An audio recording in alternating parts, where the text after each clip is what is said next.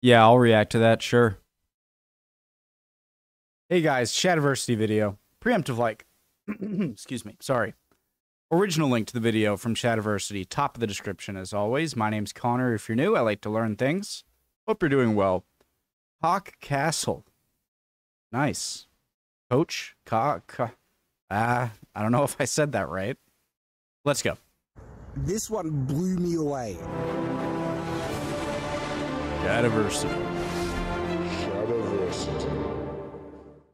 Greetings, I'm Shad, and I'm here at Castle Coch. It's spelled C-O-C-H, and so you would think it's pronounced Koch, but I've heard people, I think Koch, or even just Koch, is closer in pronunciation. So anything it actually but means Castle. red, and so this has also been known as the Red Castle because the stone that is being used to build it has a red hue, and when you're looking at it, you can see a little bit of a red hue here and there on the on the stones of the castle. But what we're going to be focusing on in this video is the exterior of Castle Coch, because there are so many things to comment on, and then in another video we're going to be looking at the interior. The exterior of the castle is actually far more historically accurate than the interior, and there are Sorry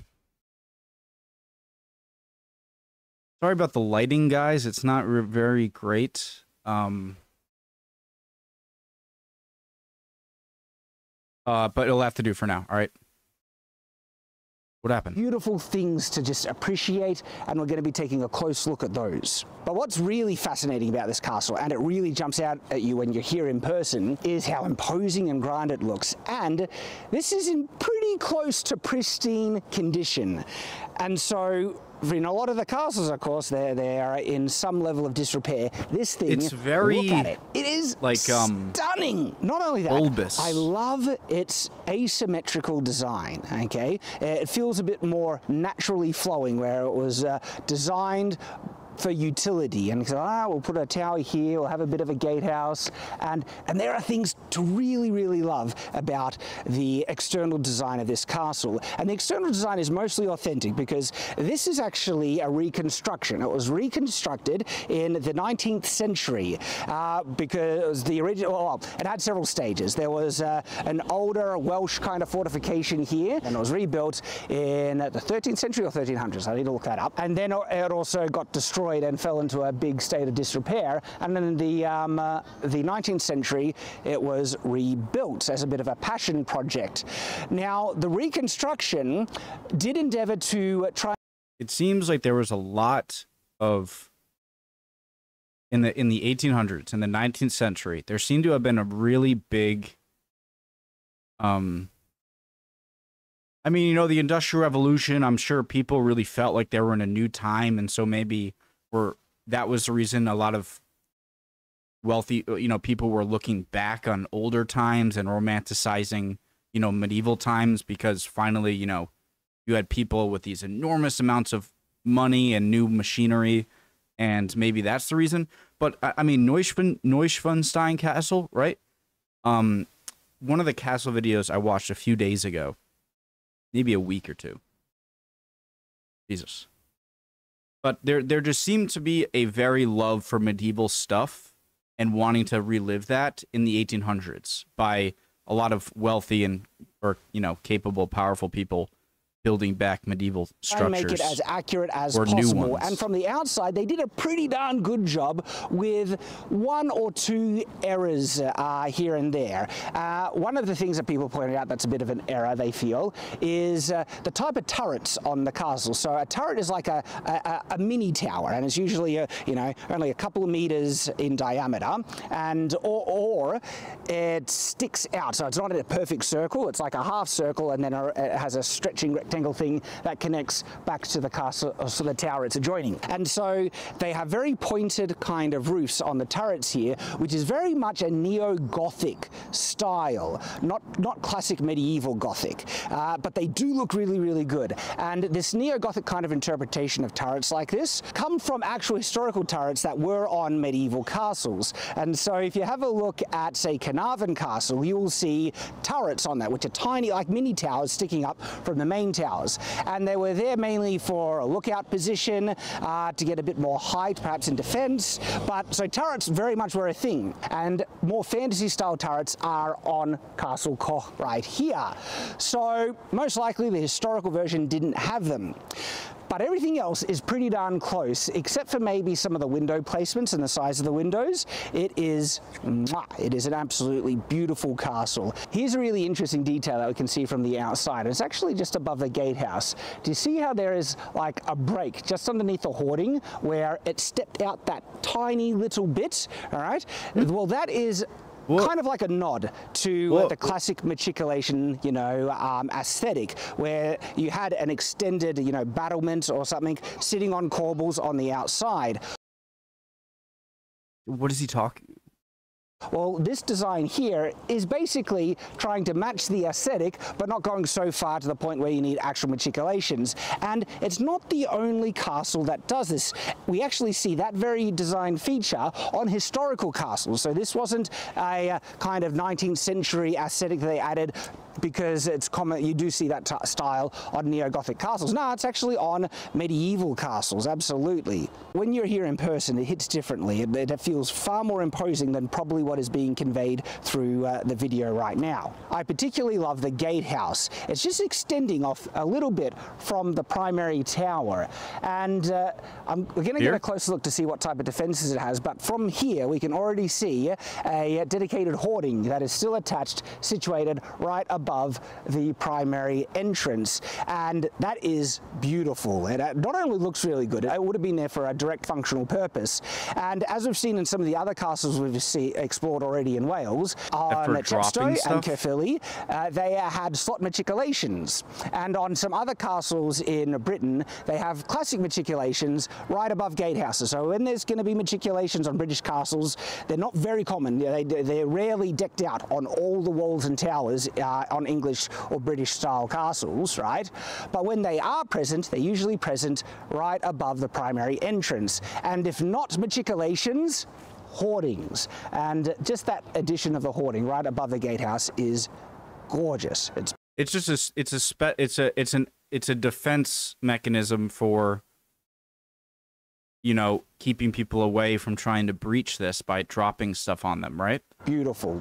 Now, this style of castle very likely would have had provision for hoardings to be added to the towers in wartime. And so you could imagine this castle with a big wooden hoarding extending out from each of the towers. You can see something really interesting here on Castle Coch, and it's the potluck holes. See on the main tower, you might be able to see, there are square holes going all the way up. Is that just for look? Like, is that like just for look? Like they didn't use these? These are more of a medieval technique of creating stuff, but I'm gonna guess they did it just for the look. Now, on castles like Caerphilly, the potluck holes are really visible on the top layer, and they were left there to provide the ability to attach hoardings to the top battlements. Scaffolding. The thing is, though, potluck holes like what we see here, and Caerphilly most likely had them, but they were filled in after construction because that's what they were actually used for. They're usually they were more there for the construction angled, aren't they? as the castle was built up. Yeah. And so the castle goes up a layer, and then they put provision in the stone to be able to put in logs, like it's like a hole for a log. And when those beams were in place, they would attach like wood walking platforms, and that would give them something to stand on to then build up the next layer. And when they got to the next layer, new holes, new logs, new platform, and they would go up. On some castles, they fill in all those potluck holes as they go up. On other castles, they're left there, and you can see the square little holes going all the way up. So in regards to the external design, this is a dream. It's so beautiful, with only a couple of little historically dubious kind of additions on the reconstruction. Standing at the back of the castle now, you'll see this back wall, how it kind of just curves around, and just, there's some really great things to see. There's actually 2 lines of arrow loops, and they're very, very thin, but you can see them. They're right at the edge of this kind of section of the base of the wall, how it flares out, and as it meets the wall here, we've got a line of arrow loops and then a line of water spouts. And so this is to drain the water, and the spout is specifically situated further away from the wall so the water doesn't run down along the stone, because that type of water drainage can actually damage stone quite considerably, especially over hundreds of years. And so you don't want water draining out along you can't avoid it with like rainfall when it's blown on the side, but for like the runoff of the roof, they want to try and channel that into the spouts, and the spout will let the water fall down and not run down along the line of the wall, because not only can it cause erosion, it can also stain the wall with these kind of dark marks. And we see more significant larger spouts on the towers as well. I wonder, it had to have happened before, maybe, maybe by accident, sure, but do you think anyone's ever scored a kill on when they're besieging by getting an arrow through an arrow slit to hit the other? Because the whole point of the arrow slit is so, you can fire out and it's really hard to hit you, right? But it's not impossible, because, I mean, perfect angle it could. And that would be pretty crazy. I'm sure it happened in warfare. So just a really cool architectural thing to make note of. And then, of course, you see the crenellated wall, but it has a roof along the top. So do you see the crenelles, right? And the actual tooth of the crenellations? That's a crenellated wall, but it has a roof added on. That roof added onto crenellations is a later medieval style and more commonly seen on French castles. So like with a lot of the surviving castles around, they're not kept in as pristine a state, and so they wouldn't have the hoardings attached and other things like what we saw at Caerphilly. And so if there were castles that had kind of roof coverings along the rampart, a lot of them would have rotted away and they wouldn't have been restored and everything like that. So there is a chance that they had a bit more presence on British castles. So it's hard to say if this is more of a feature that the people who reconstructed the castle wanted to add, or you could say, nah, it's valid enough and historical enough, but still it is a later medieval thing that definitely would have appeared somewhere along in Britain towards the later medieval period. So this is supposed to represent a 13th century castle. It's probably a bit too early. Yet it looks gorgeous. It looks absolutely beautiful.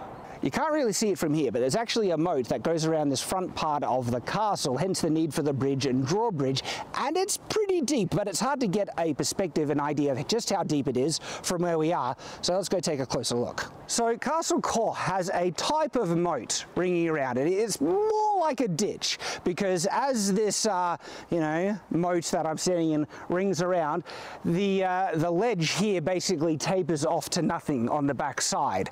But still, for this side of the castle, having a moat like this would really nullify your ability to get a siege tower. I was gonna say, dang it, I should have said it earlier.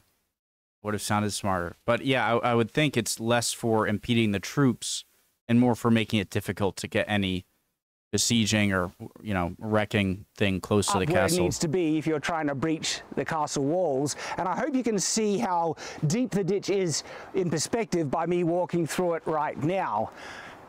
And oh my gosh, this looks amazing from this position. But also, like if you were besieging the castle, like if people were up there trying to shoot down at you, I can really see, a type of cover. This is the whole point of matriculations. So standing right here, especially when you're sitting up at the battlements, that, no one would be able to shoot at you unless they lean really out. It emphasizes in a big way how important having matriculations would be at the top of this tower, and if not matriculations, hoardings.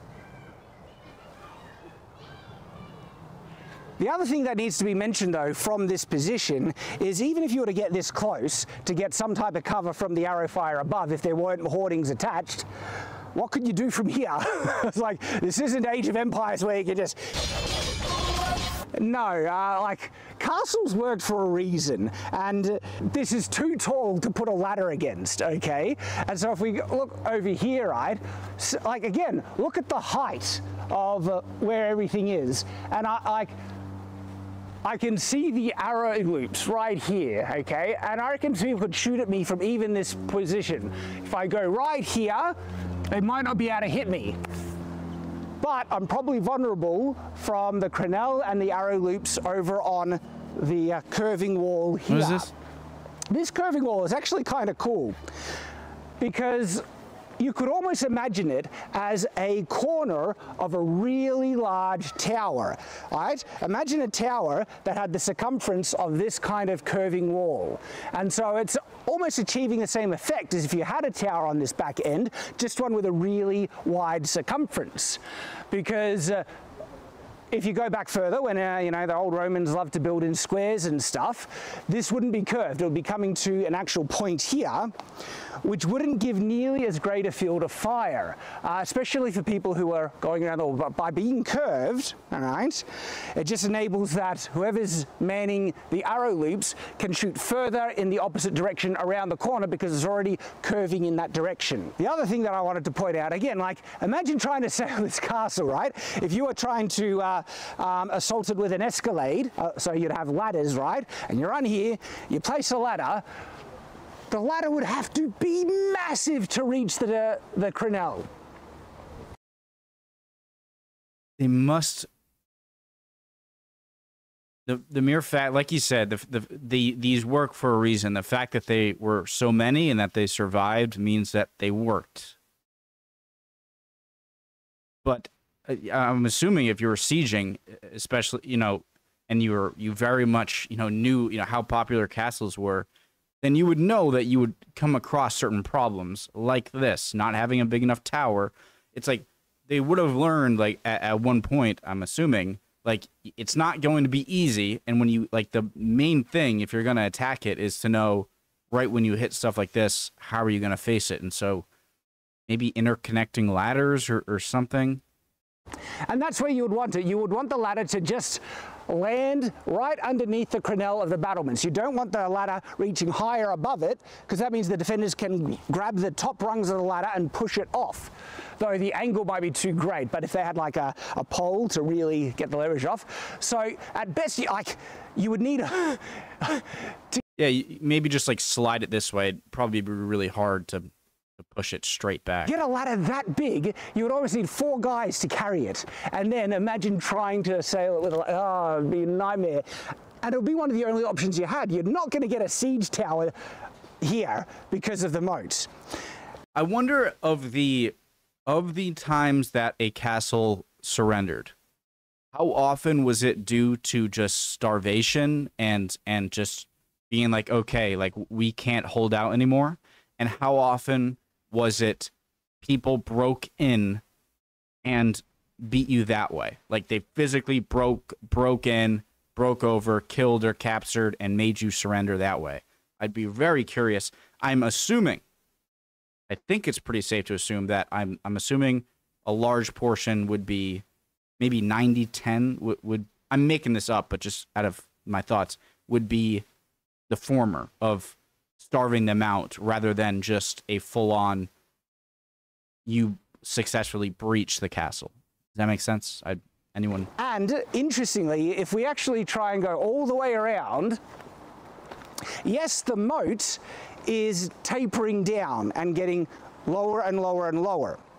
But when we get to here, well, we're actually reaching the side of the hill that the castle's resting on. And so even though the moat ends, the land, a little bit further down here, begins to slope down the mountainside. And so good luck getting a siege tower, you know, to the castle from this vantage. This might be the only position where you could get a siege tower, but a big problem.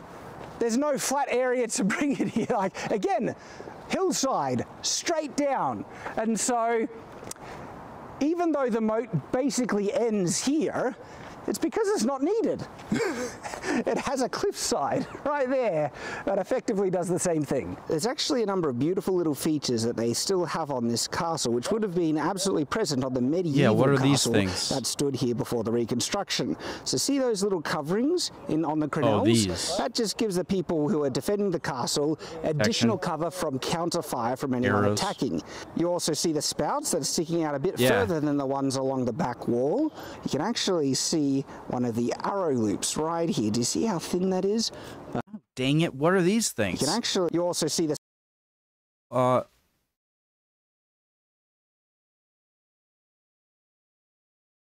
maybe these are also part of remnants of construction. Spouts that are sticking out a bit. They do all seem to be directly under holes for the wood. So maybe that's it. Further than the ones along the back wall. You can actually see one of the arrow loops right here. Do you see how thin that is? There's an arrow loop right there, and of course we see all the potlug holes on the castle. Guys, question about the arrow loops, okay? Again, clearly they're used and they work. I just don't know why yet. It's like, I know, you know, the more narrow the arrow hole, the less they can harm you with arrows getting in there. But also, like, picture the mic and then my hand as the arrow slot, and like I'm putting in the arrow. Well, I can only move this much, and so like I can go like this and this. And I guess like the longer people are away, the bigger that angle is. But still, it's just, so this was the ideal protection to ability to hit width. Around. That makes sense. Another beautiful little detail is the statue of the Mother Mary and the infant Savior right there with the fleur-de-lis in the background. And man, I just love that they have a permanently. You cheated on your husband. I know what you did, Joseph. Fleur-de-lis in the background, and man, I just love that they have a permanently fixed hoarding right there. Looks beautiful. So we're looking at the gatehouse here, and I was almost expecting to find a slot murder hole in between these two archways like we saw in Caerphilly gatehouses. That's not a slot murder hole, but just a more conventional murder hole here in front of the portcullis, and another one right behind it. So I'm inside the interior courtyard of Coch Castle right now, and there's something really interesting. What I'm walking past here are the arrow loops on the lower wall. Now, if they were intending to reconstruct this castle as just a fancy lord's indulgence or manor house, why did they restore authentic battlements like this? I'm sure maybe that he liked that. Like, I have such a quick answer to that, which is why I'm pausing before he even finishes. On the bottom layer here. Like, that's like saying like people who want to recreate stuff today, and then someone coming back and being like, well, why would he want this historically accurate? Well, because he wanted it historically accurate. He thought it was cool. He wanted to make it look that way. So just because something looks like it's, you know. And the reason is because it's clear that there was an intention to restore this into a more authentic medieval state, even though there's an oddity here or two, like the top, turret up there. The fact that they kept details like this of authentic arrow loops, and look how deep this alcove is, right? You'll be able to stand fully with a longbow right here, shooting down. Goes to show you that there is still a heck of a lot of authenticity. Sorry guys, continue. Heck of a lot of authenticity to the exterior design of this castle. And there are more little authentic details, like the corbels that these wooden supports are resting on for the walkway up here. Perfectly done. And this walkway kind of rings the entire inner courtyard of this castle and just looks absolutely gorgeous. Gives you a view all the way around. And they've kept it in great condition, you know, painted, lots of style. It's beautiful.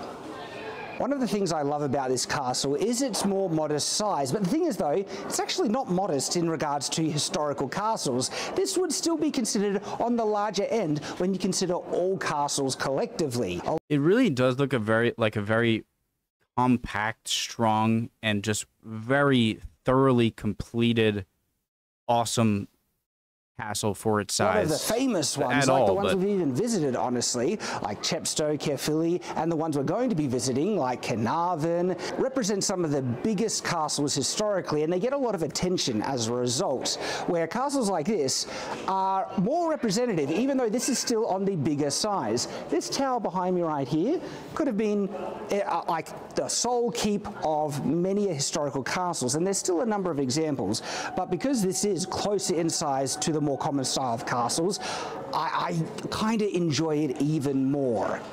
Looking at the castle from above, we can see how simple yet elegant this layout is.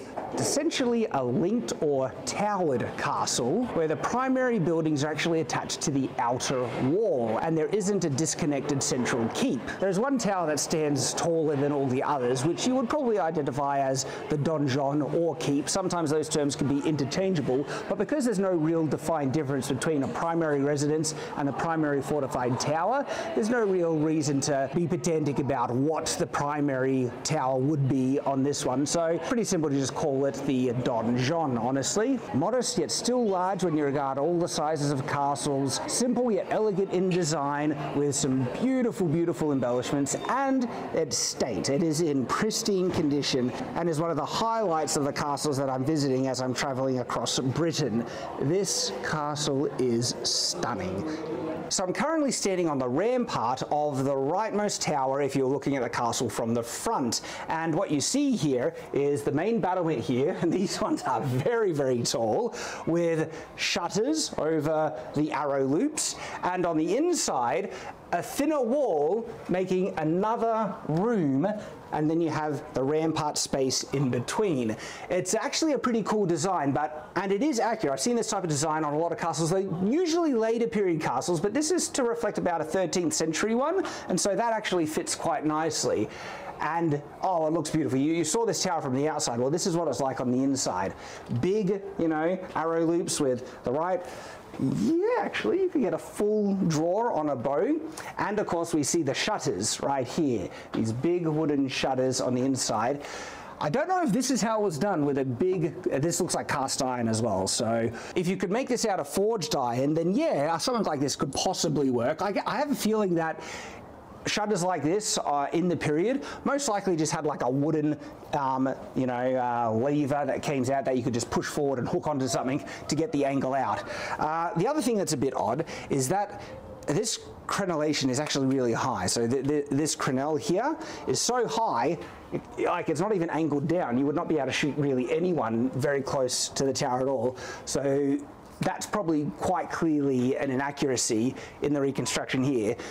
Because it's mostly unfunctional as a result. Either you need a higher foothold or this giant like stand, or this needs to be lower. Or like Shaquille O'Neal as an archer. That I was able to point out from the outside. I just want to say 3 words for this castle that really epitomize it so far with me is robust, compact, and complete is what I would say.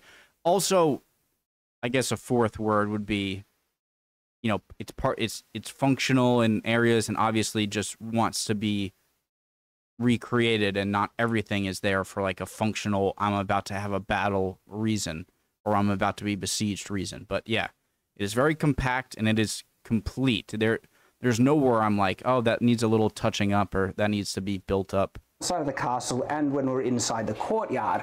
Well, that's it right here. And this actually means that there might be more validity to having that turret in its design, perhaps just not with the style of roof it had, because inside this side kind of circular part of the tower, which forms the turret, is a main stairwell. And it's how we got access to the roof here. And so it wasn't just like a side little addition that they added on for aesthetics, which often neo-Gothic turrets are added onto just for look. This is serving a very important functional purpose. And with the care and attention that the people took in reconstructing this castle, especially with fine details like that, it really seems like that they were going out of their way to reconstruct the castle in its original design, which makes me suspect that this side kind of circular attachment to the main tower here was very well likely part of the original foundation and castle, and might have ended in just a crenellated turret or something more